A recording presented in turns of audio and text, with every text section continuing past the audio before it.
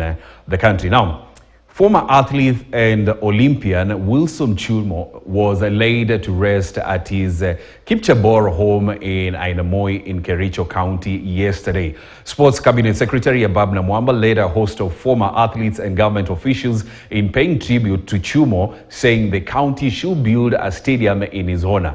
Chumo competed at the 1964 Tokyo and 1968 Mexico Olympics and won 2 medals in the 800 meters event. We must honor him posthumously.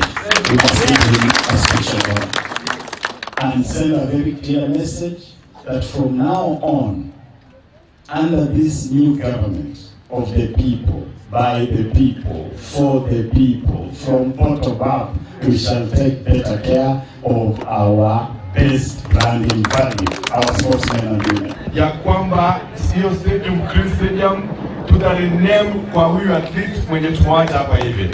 That we have so many stadiums around here that needs to be upgraded, and I want to request your waziri that mimi binafsi takuja kwa ofisi yako, and then we will discuss together how we can improve sporting activities in our county. Your Excellency Governor, tukue na hiyo stadium vile ulisema na under him, and we are here to nurture talents on behalf of all the youth, women, and even people living with disability. That was great.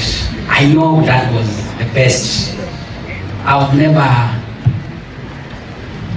feel that never did anything to me that I should have been, and that someone, every dad could have done to their child or his child. Now let's get